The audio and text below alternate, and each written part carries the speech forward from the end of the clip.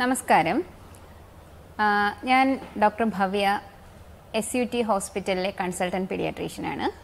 ഞാൻ ഇന്നിവിടെ സംസാരിക്കാൻ പോകുന്നത് കുട്ടികളിലെ ആസ്മയെയും അലർജി രോഗങ്ങളെയും പറ്റിയാണ്.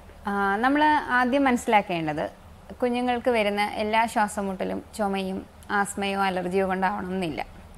അടിക്കടി ശ്വാസമുട്ടലും ചുമയും വരിക, അല്ലെങ്കിൽ ചുമയോ ശ്വാസമുട്ടലോ വന്നു കഴിഞ്ഞാൽ കൂടുതൽ നാൾ നിൽക്കുക, അങ്ങനെയാണെങ്കിൽ മാത്രമാണ് നമുക്ക് അലർജിയോ ആസ്മ ആണോ എന്നുള്ളത് സംശയിക്കേണ്ടത്. ഇപ്പോൾ നമ്മുടെ ചില ട്രിഗറിങ് ഫാക്ടേഴ്സ് വരുമ്പോൾ നമ്മുടെ തന്നെ രോഗപ്രതിരോധ ശക്തി അമിതമായി പ്രവർത്തിച്ച് അത് കാരണം ശ്വാസനാളം ചുരുങ്ങിപ്പോവുകയും അത് കാരണം ശ്വാസമുട്ടലും ചുമയും ഉണ്ടാകുകയും ചെയ്യുന്ന അവസ്ഥയാണ് ആസ്മ. അതിനൊരു പ്രത്യേക കാരണം പറയാനില്ല, ഒരു സിംഗിൾ റീസൺ ആസ്മയ്ക്കില്ല. പല കാരണങ്ങൾ കൊണ്ട് ആസ്മ ഉണ്ടാകാം. പ്രധാനമായിട്ട് ഏറ്റവും പ്രധാനം ജനിതകമായ കാരണങ്ങളാണ്. ഇപ്പം കുടുംബത്തിൽ ആസ്മ ഉള്ള പാരമ്പര്യമുള്ളവരാണെങ്കിൽ അച്ഛനും അമ്മയ്ക്കും അപ്പൂപ്പനും അമ്മൂമ്മയ്ക്ക് അല്ലെങ്കിൽ സഹോദരങ്ങൾക്ക് ആസ്മ ഉണ്ടെങ്കിൽ ആസ്മ കുഞ്ഞിനും ഉണ്ടാകാനുള്ള സാധ്യത കൂടുതലാണ്. പിന്നെ നഗരപ്രദേശങ്ങളിൽ താമസിക്കുന്ന കുഞ്ഞുങ്ങളിൽ ഗ്രാമപ്രദേശങ്ങളിൽ താമസിക്കുന്നതിനേക്കാൾ കൂടുതലായി ആസ്മ കണ്ടുവരുന്നുണ്ട്. പിന്നെ ചിലർക്ക് ചില സാധനങ്ങളോട് അലർജി ഉണ്ടാകും, അങ്ങനെയുള്ളവർക്ക് ആസ്മ കൂടുതലായി വരാം. പിന്നെ നമ്മുടെ എൻവയോൺമെൻറ്റും അതിനെ ഒരു പരിധിവരെ അഫക്റ്റ് ചെയ്യും.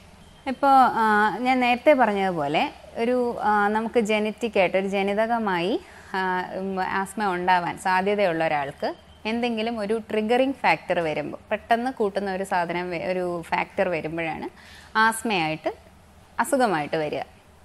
അപ്പം സാധാരണയായി കാണുന്ന ട്രിഗറിങ് ഫാക്ടേഴ്സ് എന്ന് പറഞ്ഞാൽ പൊടി, പുക, തണുപ്പ് അങ്ങനെയുള്ളതാണ്. അപ്പോൾ ഈ ഫാക്ടേഴ്സ് വരുമ്പോൾ നമ്മുടെ ശ്വാസനാളങ്ങൾ അതിനോട് അമിതമായി പ്രതികരിക്കും, അത് ചുരുങ്ങിപ്പോവുകയും ചെയ്യും. പിന്നെ ആസ്മയുടെ ലക്ഷണങ്ങൾ, ആസ്മ ചുമയായിട്ടായിരിക്കും മിക്കവാറും തുടങ്ങുന്നത്, ഇല്ലെങ്കിൽ ചുമ കൂടി ശ്വാസം മുട്ടലാകാം. ചിലപ്പോൾ ചുമ മാത്രമേ കാണുള്ളൂ, ചുമ ഒരുപാട് ദിവസം മാറാതെ തന്നെ നിൽക്കാം, ട്രീറ്റ്മെൻറ്റ് എടുത്താലും മാറാതെ ഒരുപാട് ദിവസം നിൽക്കാം.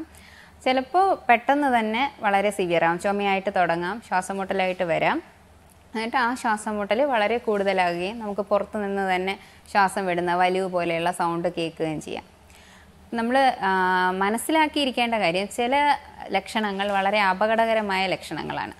അത് ഏതൊക്കെയാണെന്ന് വെച്ചാൽ, നമ്മൾ പുറത്ത് നിൽക്കുമ്പോൾ തന്നെ കുഞ്ഞ് ശ്വാസം വിടുന്ന സൗണ്ട് ഉറക്കെ കേൾക്കുക, ചെറിയ കുട്ടിയാണെങ്കിൽ കുട്ടിയുടെ ആക്ടിവിറ്റി കുറയുക.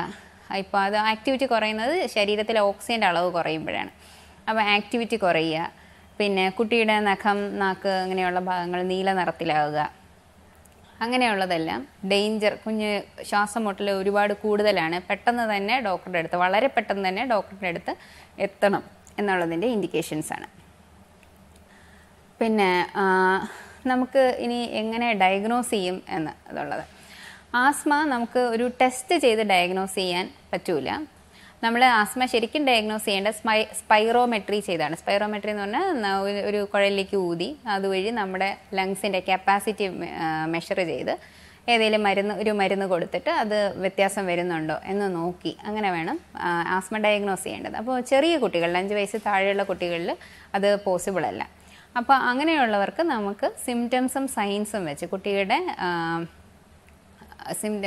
ചുമ, ശ്വാസം മുട്ടൽ മുതലായ സിംറ്റംസ് അത് എത്ര ഫ്രീക്വൻ്റ് ആയിട്ട് വരുന്നു, എത്ര സിവിയർ ആയിട്ട് വരുന്നു എന്നുള്ളത് കണ്ടുപിടിച്ച് ക്ലിനിക്കൽ ഡയഗ്നോസിസ് ആണ് ചെയ്യുന്നത് ആസ്മയെ. അല്ലാതെ നമുക്കൊരു ടെസ്റ്റ് ചെയ്ത് കണ്ടുപിടിക്കാൻ പറ്റില്ല. പിന്നെ ചില ടെസ്റ്റുകൾ നമ്മൾ ചെയ്യുമ്പോൾ ബ്ലഡിലെ കൗണ്ട്, യൂസ്നോഫിൽ കൗണ്ട് കൂടുതലാണോ, വൈറ്റമിൻ ഡി ഡെഫിഷ്യൻസി ഉണ്ടോ, അങ്ങനെയൊക്കെയുള്ള ബ്ലഡ് ടെസ്റ്റുകൾ ചെയ്യേണ്ടി വരും. അല്ലാതെ ആസ്മ എന്നുള്ളത് ഡയഗ്നോസ് ചെയ്യാനായിട്ട് ഒരു സ്പെസിഫിക് ടെസ്റ്റ് സ്പൈറോമെട്രി ആണുള്ളത്. അത് കുട്ടികളിൽ ചെയ്യാൻ പ്രയാസമാണ്. അപ്പോൾ കുട്ടികളിൽ ക്ലിനിക്കലി മാത്രമേ നമുക്ക് ആസ്മേനെ ഡയഗ്നോസ് ചെയ്യാൻ കഴിയുള്ളൂ. പിന്നെ അതിൻ്റെ ട്രീറ്റ്മെൻറ്റ്, ഇപ്പം ആസ്മ ഏറ്റവും ഇമ്പോർട്ടൻ്റ്, ആദ്യമായിട്ട് നമ്മുടെ അടുത്ത് ആസ്മയുള്ളൊരു കുട്ടി വരുന്നത് ഒരു പ്രാവശ്യം അസുഖം വരുമ്പോഴായിരിക്കാം. അതായത് ഒരു അക്യൂട്ട് എക്സാസർബേഷൻ എന്ന് പറയും, പെട്ടെന്നുള്ള ശ്വാസം മുട്ടൽ കാരണമായിരിക്കാം വരുന്നത്. അപ്പോൾ ആ സമയത്ത് ഏറ്റവും ഇമ്പോർട്ടൻ്റ്, ആ സമയത്ത് ശ്വാസം മുട്ടലിനുള്ള ട്രീറ്റ്മെൻറ്റ് എടുക്കുക എന്നുള്ളതാണ്. അപ്പോൾ അതിന് സിവിയറായിട്ടുള്ള വളരെ കൂടുതലായ ശ്വാസം മുട്ടലാണെങ്കിൽ കുട്ടീനെ ഹോസ്പിറ്റലിൽ അഡ്മിറ്റ് ചെയ്യേണ്ടി വന്നേക്കാം, ഓക്സിജൻ കൊടുക്കേണ്ടി വന്നേക്കാം, ഇഞ്ചക്ഷൻ മരുന്നുകളും നെബുലൈസേഷനും കൊടുക്കേണ്ടി വന്നേക്കാം. അതേസമയം ഒരു ചെറിയ രീതിയിലുള്ള എക്സാസർബേഷൻ ആണെങ്കിൽ ഓറൽ മെഡിസിൻസും വായിൽ കൂടെ കഴിക്കുന്ന മെഡിസിൻസും നെബുലൈസേഷനും എടുത്ത് കുറയ്ക്കാൻ പറ്റും.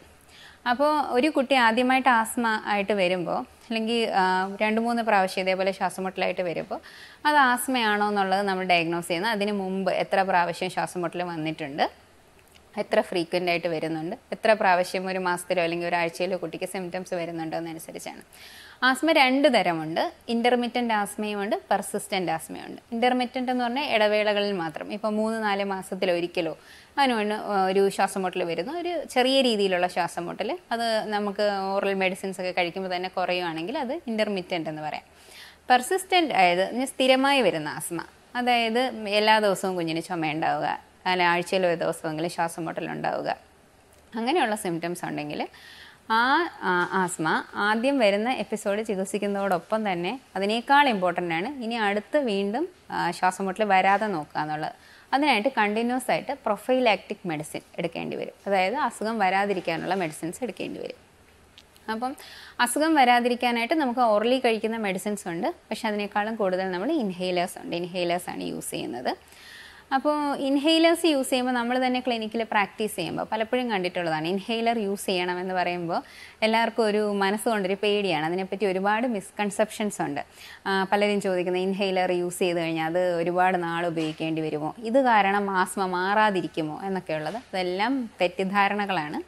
ആസ്മയുടെ പെർസിസ്റ്റൻ്റ് ആസ്മയുടെ ഏറ്റവും സേഫ് ആയിട്ടുള്ളതും ഏറ്റവും എഫക്റ്റീവ് ആയിട്ടുള്ളതും ആയിട്ടുള്ള ട്രീറ്റ്മെൻറ്റ് എന്ന് പറഞ്ഞാൽ ഇൻഹെയിലർ ഉപയോഗിച്ച് അടുത്ത ഒരു എപ്പിസോഡ് വരാതിരിക്കാൻ നോക്കുക എന്നുള്ളതാണ്.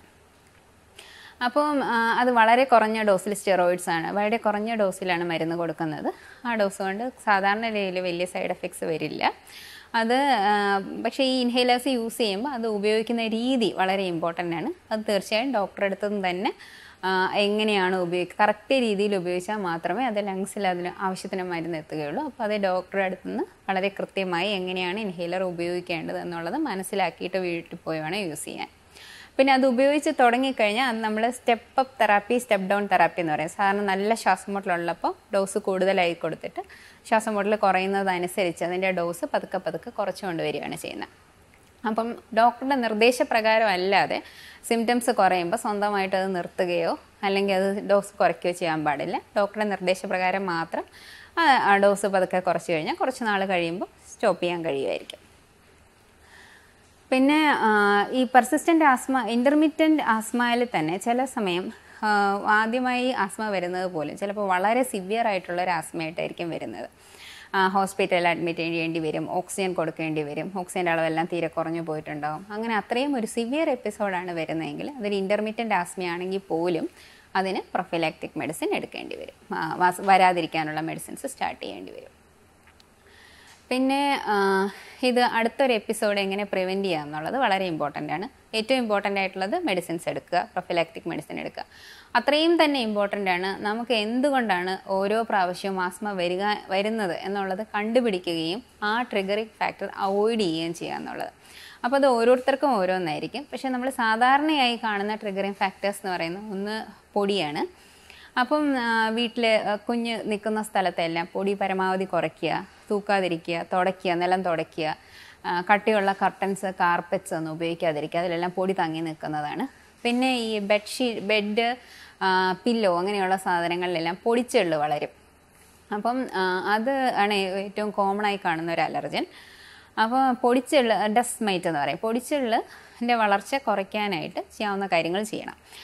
അതിനായിട്ട് നമുക്ക് റൂമിൽ ഡയറക്റ്റായിട്ട് സൺലൈറ്റ് അടിക്കാൻ കഴിയുമെങ്കിൽ നല്ലതാണ്. പിന്നെ ഇല്ലയെന്നുണ്ടെങ്കിൽ ബെഡും പില്ലോ എല്ലാം നല്ല സൂര്യപ്രകാശത്തിൽ വയ്ക്കുക. ബെഡ്ഷീറ്റ്, പില്ലോ കവറെല്ലാം ആഴ്ചയിൽ 2 തവണയെങ്കിലും, കഴിയുന്നത് 3 ദിവസത്തിലൊരിക്കലെങ്കിലും മാറ്റണം. എന്നിട്ട് ഇത് ചൂടുവെള്ളത്തിൽ കഴുകണം. അങ്ങനെയുള്ള കാര്യങ്ങൾ ചെയ്ത് നമുക്ക് ഡസ്റ്റ് മൈറ്റിനെ കുറയ്ക്കാൻ പറ്റും. പിന്നെ പൊടി കഴിയുന്നതും കുറയ്ക്കുക. പിന്നെ പൂപ്പൽ, പായൽ പിടിച്ചിരിക്കുന്നത്, പിന്നെ ചിലർക്ക് പിന്നെ നമ്മുടെ പെറ്റ്സിൻ്റെ പട്ടി, പൂച്ച തുടങ്ങിയ ജീവികളുടെ രോമം, പിന്നെ ചിലർക്ക് പാറ്റ അങ്ങനെയുള്ള ഇൻസെക്ട്സിനോട് അലർജി ഉണ്ടാവും. അങ്ങനെയുള്ളവർ അത് അവോയ്ഡ് ചെയ്യുക. പിന്നെ ചിലർക്ക് ചില പ്രത്യേകതരം പൂമ്പൊടി, ചില ചെടികൾ അതിനോട് അലർജി ഉണ്ടാവും, അപ്പോൾ അത് അവോയ്ഡ് ചെയ്യുക. ചിലർക്ക് ചില ഫുഡ് ഐറ്റംസിനോട് അലർജി ഉണ്ടാവും. അപ്പോൾ അത് നമ്മൾ തന്നെ നിരീക്ഷിച്ചാലേ മനസ്സിലാവുള്ളൂ. ഈ ഒരു പർട്ടിക്കുലർ ഫുഡ്, ചിലപ്പോൾ പേരൻസ് തന്നെ വന്ന് പറയും ഈ ചോക്ലേറ്റ് കഴിച്ചു, പിറ്റേ ദിവസം ശ്വാസം മുട്ടൽ വന്നു. അല്ലെങ്കിൽ ചിലപ്പോൾ ചില സീ ഫുഡ്, കൊഞ്ച്, കക്ക അങ്ങനെയുള്ള ഏതെങ്കിലും സീ ഫുഡ് കഴിച്ചു, അതിനുശേഷം ശ്വാസമുട്ടൽ വന്നു. അപ്പോൾ അത് ഒബ്സർവ് ചെയ്യുക. അങ്ങനെ എന്തെങ്കിലും ഒരു സാധനം കണ്ടുപിടിക്കാൻ പറ്റുവാണെങ്കിൽ അതും അവോയ്ഡ് ചെയ്യുക.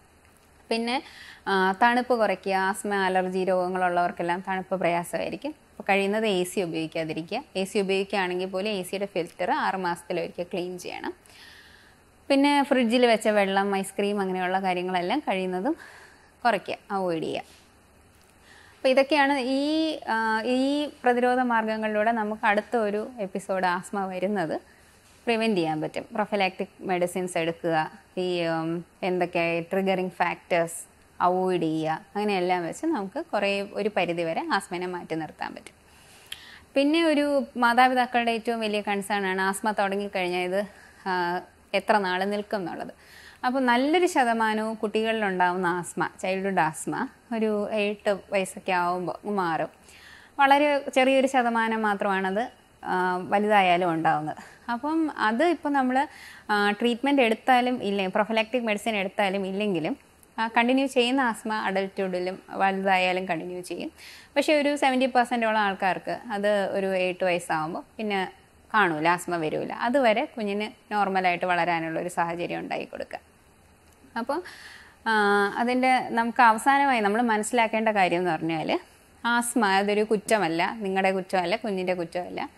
അപ്പം അതൊരു ജനറ്റിക് ഫാക്ടർ ഉള്ളതാണ്. അപ്പോൾ നമുക്ക് പൂർണ്ണമായി നമ്മുടെ ശരീരത്തിൽ നിന്ന് അത് മാറ്റിയെടുക്കാൻ പറ്റില്ല. പക്ഷേ നമുക്ക് മരുന്നുകളിലൂടെയും നമ്മുടെ ജീവിതശൈലിയിൽ വരുത്തുന്ന മാറ്റങ്ങളിലൂടെയും നല്ല രീതിയിൽ കുഞ്ഞിനെ നോർമലായി തന്നെ ജീവിക്കാനും പറ്റും. വളരെ ചെറിയ ഡോസിലുള്ള മെഡിസിൻസാണ് നമ്മൾ ഇൻഹേലേഴ്സായിട്ട് യൂസ് ചെയ്യുന്നത്. അത് യൂസ് ചെയ്യുന്നതിലൂടെ കുഞ്ഞിനെ നോർമലായി തന്നെ പഠിക്കാനും കളിക്കാനും എല്ലാം ചെയ്യാൻ പറ്റും. പിന്നെ ഇതിനെപ്പറ്റിയുള്ള അറിവുകൾ കഴിയുന്നതും അറിവുള്ളവരടുത്തു നിന്ന് തന്നെ ചോദിച്ച് മനസ്സിലാക്കുക. ഇപ്പം ഇൻഹേലർ ഉപയോഗിക്കുമ്പോൾ അപ്പോൾ അതിനെപ്പറ്റി എന്തുകൊണ്ടെന്ന് നിങ്ങളുടെ പീഡിയാട്രീഷ്യൻ്റെ അടുത്ത് തന്നെ അല്ലെങ്കിൽ അലർജി സ്പെഷ്യലിസ്റ്റിൻ്റെ അടുത്ത് തന്നെ ചോദിച്ച് അതിനെപ്പറ്റി മനസ്സിലാക്കി തീരുമാനങ്ങൾ എടുക്കുക. ഡോക്ടറുടെ ഫോളോ അപ്പിൽ തന്നെ ഇരിക്കുക. മരുന്ന് കുറയ്ക്കുന്നത്, മരുന്ന് നിർത്തുന്നതെല്ലാം ഡോക്ടറുടെ നിർദ്ദേശപ്രകാരം തന്നെ നിർത്തുക. പിന്നെ നല്ലൊരു ശതമാനവും ചൈൽഡ്ഹുഡ് ആസ്മ കുട്ടിക്കാലത്ത് മാത്രമേ കാണുള്ളൂ. അപ്പോൾ അത് കുറച്ച് വളർന്നു കഴിയുമ്പോൾ അത് മാറും. അപ്പോൾ ഹോപ്പ് അങ്ങനെ ചെയ്യും എന്നുള്ളത് പ്രതീക്ഷിക്കുക. The Voice of Women. The She News. Like, comment, share, subscribe. Thanks for watching.